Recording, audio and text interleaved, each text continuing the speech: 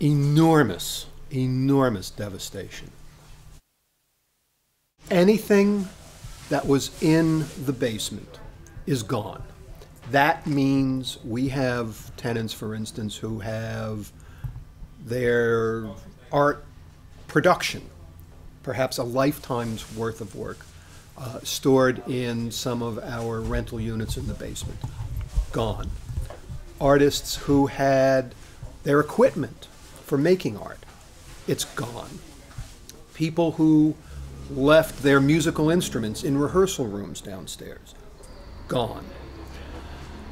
Our equipment, our stock rooms, our carpentry shop, our plumbing shop, our employee rest, everything is gone. This is the artist residence, and the Hudson River came in and basically wiped everything away. It was flooding all the way up to the back staircase. Couldn't get out the back door. Water was spraying in. The power had gone out. Running water was kind of running low. It's terrible. The level of the water was, all the basement was full of water. We have no power. We have, because it's a tall building, the water supply works by electric pumps pumping water from the city main to the roof.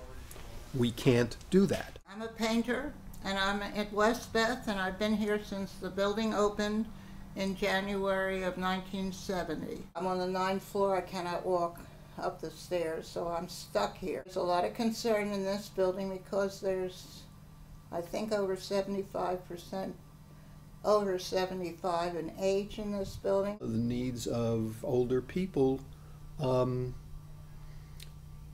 become greater. We are trying to help some people, some residents to move. We have elderly people, and they need help. I've been taking care of my mom. My mom is bedridden right now because of an accident. I'm a visual artist just like my mom is. I'm a third generation. Hurricane Sandy put more heart into my work. This experience certainly will test you, and you either can go, you can sink or swim as a result of it. I'm finding more beauty in my day-to-day personal interactions with people, my fellow neighbors and people on the street, as a result of this crisis. Yes, it is what it is, you know. What can you do? What can you say?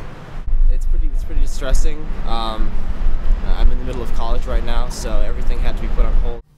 The greatest thing, particularly the people who live here, can bring to the situation is patience and understanding. This is a catastrophe far beyond Westbeth. You learn how people really behave. Most of the people that we've had contact with have been wonderful. One or two not so, but the majority, yes. Everything is temporary, you know. We are only temporary. All of this is temporary. So. All right, what happens now? You tell me, you know. That remains to be seen. You know what I mean?